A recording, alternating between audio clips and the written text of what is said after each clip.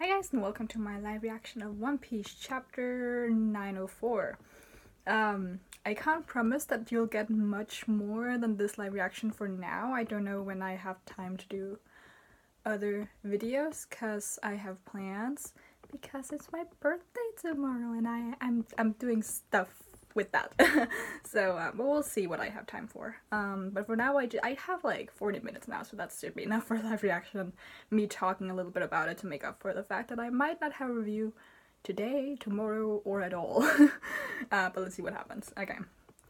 Right, the entrance of the Revolutionary Army commanders. It already sounds like a okay, tales of the Sable Games, blah blah blah blah. In the Standing Kingdom, the trailblazing adventurer announces his retirement. Also, I'm doing it like another format. Usually, I read on my computer. Today, I'm reading on my tablet. So I don't know if that's gonna change much. Just the direction of my eyes, and you won't see my hand. Momoiro Island, Kamabaka Kingdom. The revolutionaries, who have lost their long-standing base at Baltigo, have moved the location of their leadership summit as well as the other main base of operations to this land. Oh, smart. Right, that makes sense.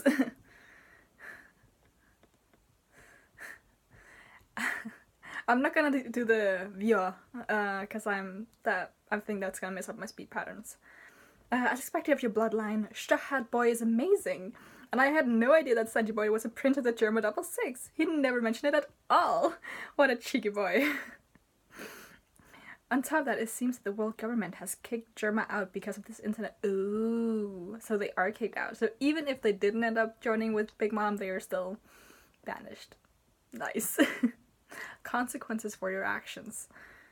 Even if those actions are only intended. Like, even if you're trying to murder someone, you should still go to jail because you're trying to murder someone, even if it didn't succeed. Life lessons. The executives sure are late. They should almost be here by now, but... Sabo, why have you been laying over there so long? Our chief of staff has been grinning non-stop ever since reading the news of our Luffy-kun. All that grinning has made his face stiff. I love that they're just like, there's not a single panel here that doesn't have an insane amount of hearts. Is he an idiot? But This is Lindbergh. Sabo, we ran into a little troublesome place nearby. Oh, what's the matter? We've been waiting for you. So would it be alright if we arrive a little bit later than schedule? That's fine, as long as you're not in danger. I want to meet these people. I bet you there are gonna be some people we know. All the executives of the Revolutionary Army are going to be gathering here. I'm so excited. We'll be able to meet Morley-sama, won't we? I care more about Betty-sama. Wow. Honestly though, if I could learn how to use eyeliner and mascara as all those people. Sabo, shall we finalize the plan for the operation before they get here? This year's reverie, it's finally time for us. Yes, it will be a declaration of war against the Celestial Dragons. Damn. Oh, we got number 1 here. Grand Line, Lucia Kingdom Port. Ooh, we're here. Help! Someone help me! Haul in the valuables. Where are the Marines?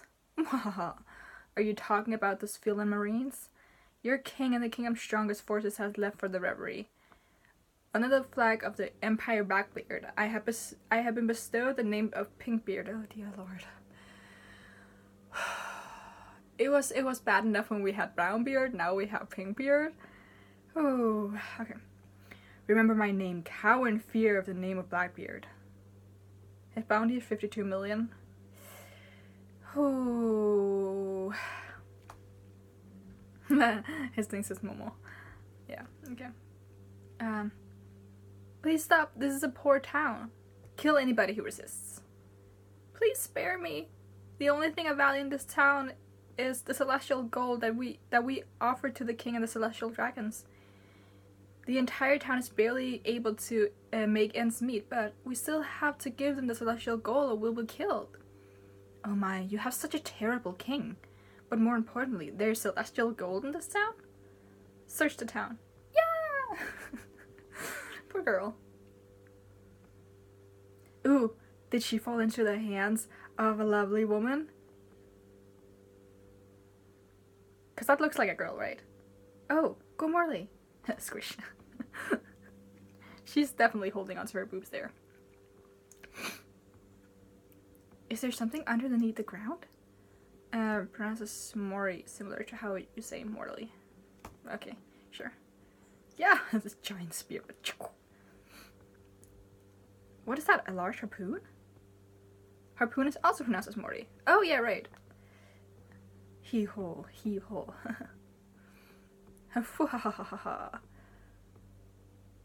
Oh my, what are you staring at? Why did a giant emerge from the ground? And he's dressed weirdly too. Oh, he's in a little skirt.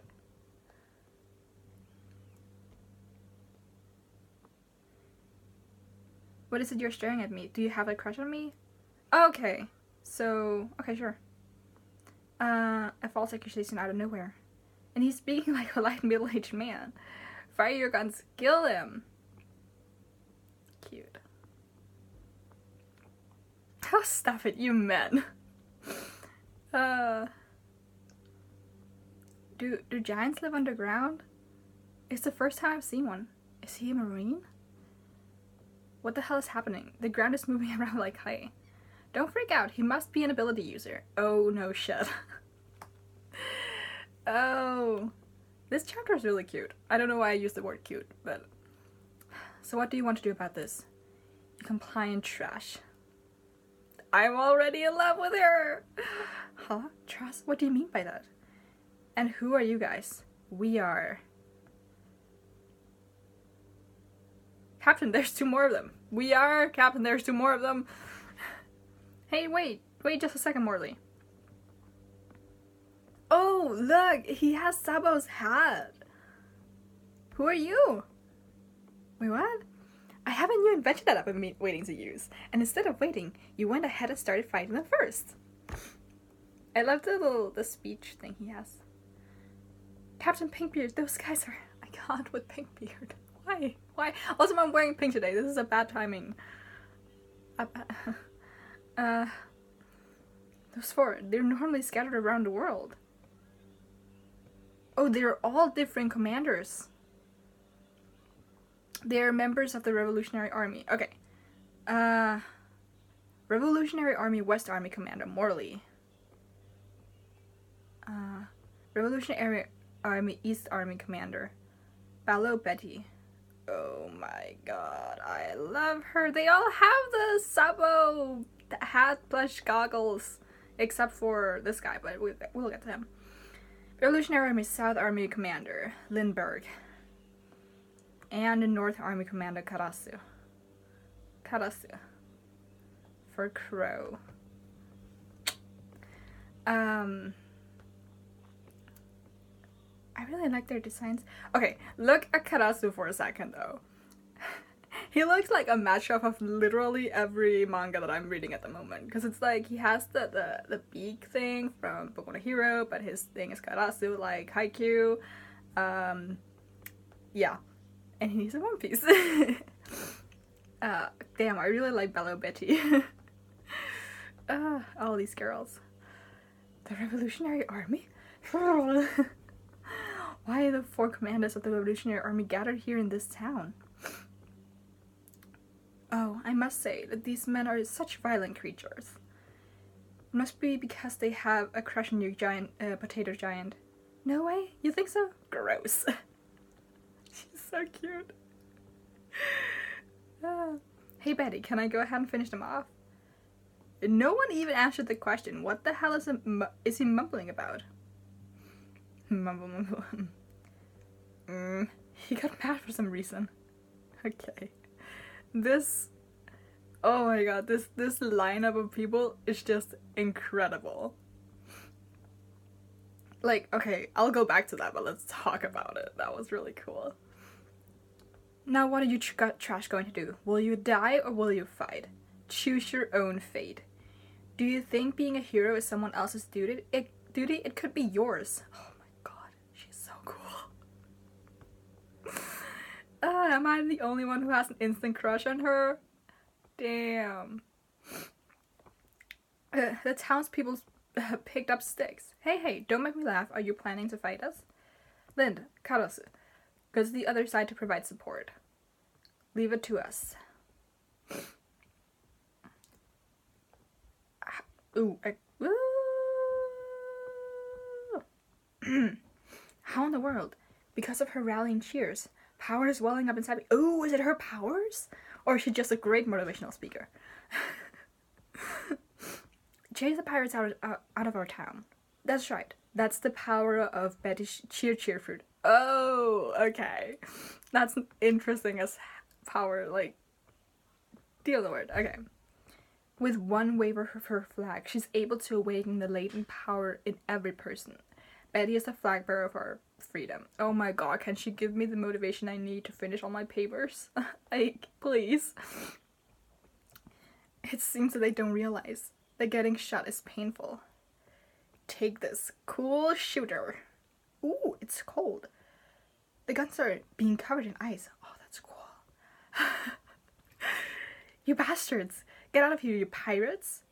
Yeah!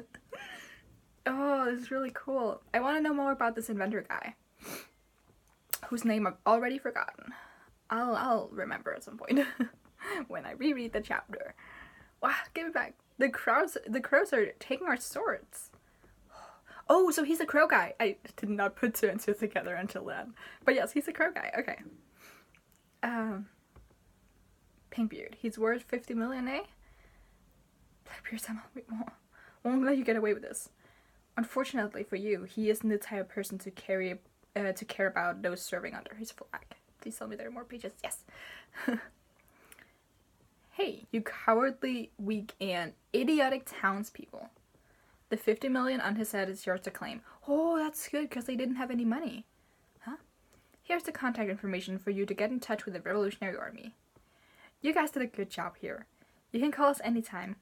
We won't abandon weaklings who want to rise up. I still love her. But hello, Betty-sama. Hey, everyone. What are we meeting up for the first time? We're going to start a fight with the Celestial Dragons. Sounds awesome. I'm looking forward to it. Oh, and turn on the loudspeaker, Karasu. I forgot. Time until the reverie. 2 days. The many variables of this world have begun to move. More pages, please. Give me another page, please. No, that was the last one. No. Oh, but I love Betty. This chapter was good. I love revolutionary stuff. Let me just go back to when they were introduced. Because I've already forgotten like most of these people's names and I'm so horrible. What page was that? 9? Here we are. Okay, Marley, Betty, Lindbergh, and Karasu. Okay, so I love how this, like, they're so diverse. We have a transgender guy, we have a woman, we have a mink, and we have the bird guy. Who is he? Why does he only mumble? Can he not? Oh, wait, he can't speak. Can he not? He's a little weird, and that's fine. We have no, like, strictly normal person. This is nice. This is really nice. I can't really get over Betty, like, just...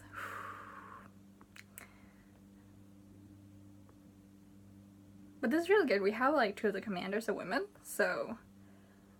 That's, like, a nice 50 split. And I love, because I did say we definitely we're gonna know one of them at least. We know the crow guy. I don't know if there would have been... I feel like we might have known that Lindbergh existed. Just in the same way that we know Karasu existed.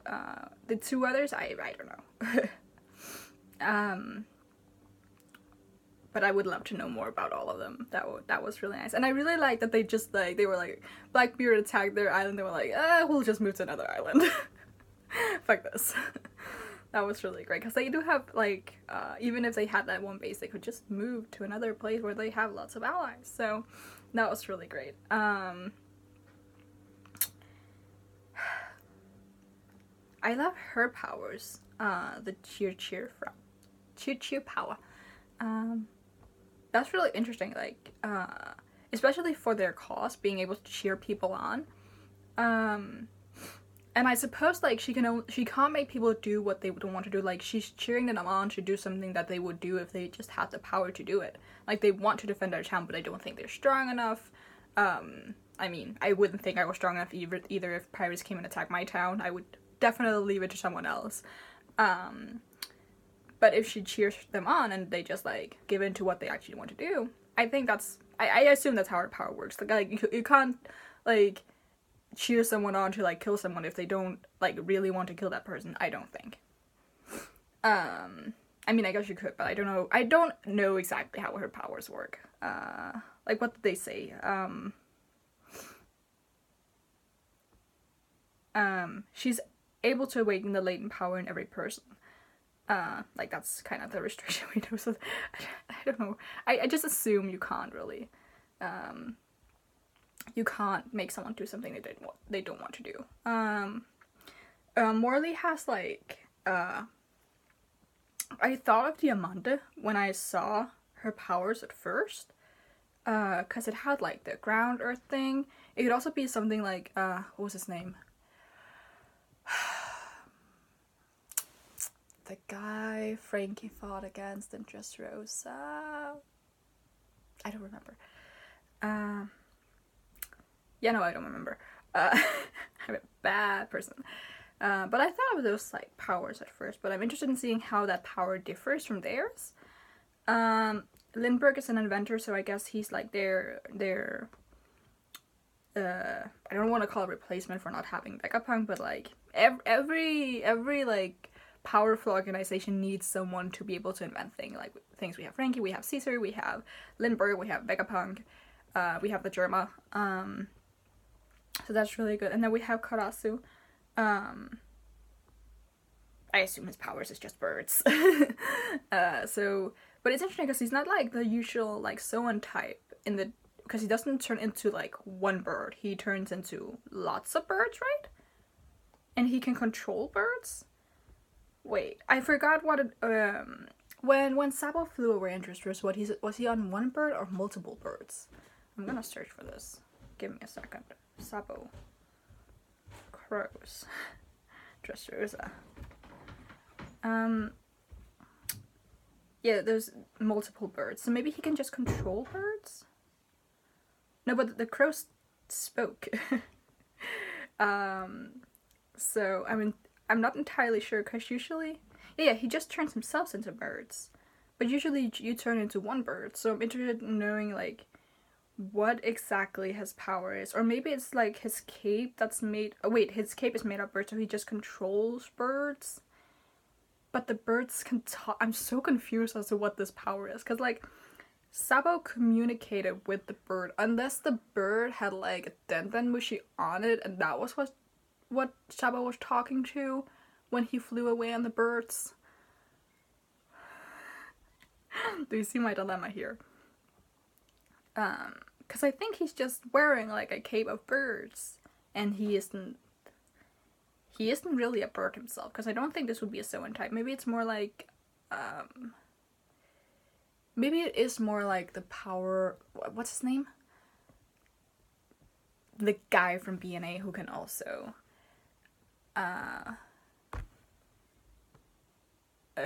talk to animals, but he can just only talk to birds, or crows as it is.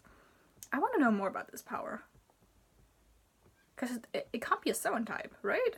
And this is a really weird Zoan type, because he isn't a bird himself. Oh my god, I'm just spiraling down here. Give me your suggestions as to what exactly this power is, because Sabo talked to the bird responded. And I know that because I just looked it up. I just saw the panel of it. The bird definitely talked. But but he could just have been carrying a Dantamushi. So, also happy we got this pink beard out of the way. I mean, I thought that we had that as well when we saw brown beard the first time, then he came back in Punk Hazard. And so I don't know, but do we have other beards then? Because we could have a green beard, a purple beard, a gray beard, other beards, a no beard.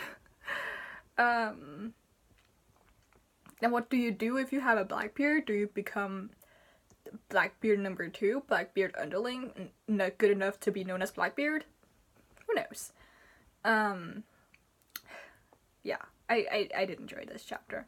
I have to leave soon though, so I can't talk too much.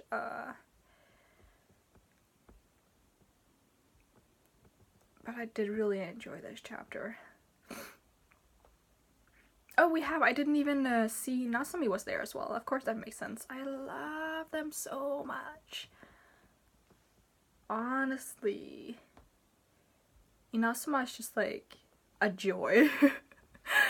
Definitely an underrated character. One of the reasons Impel Down is one of my favorite arcs. Just one of them, there are like a million reasons. But I also really like, Sabo really feels like he has the same antics as Ace when it comes to Luffy just being like really proud of him. Like when, was it Marco who kind of like, he talked about how Ace was just like grinning and everything when he saw Luffy's bounty poster the first time around. Or was it in a flashback? I don't remember. But yeah, I really like that. I'm really excited just to get to know more about the Revolutionary Army and what exactly they're gonna do. Because like, they're gonna, obviously, now we know, they're gonna declare war against the Tenryubito, but what exactly is that gonna involve? Because they're definitely gonna do something way over the top. And are they just gonna declare war and then leave after they declared war? Or are they gonna like take someone hostage, kill someone, destroy something, take some more, and I don't want to call it take territory because they liberate people, but, you know, make more countries free. I don't know. Yeah, I'm really excited. I'm really, really excited. I don't have much more time, and I don't think I'll have time to upload this, and even though I record this in the morning, you probably won't see it until in a few hours. But you don't know that. You don't know that. But yeah, this was a good chapter. I really liked it. So yeah, you can like, you can comment, and you can subscribe, and until I get time to do a review / the other chapters that will come out today / tomorrow. Bye.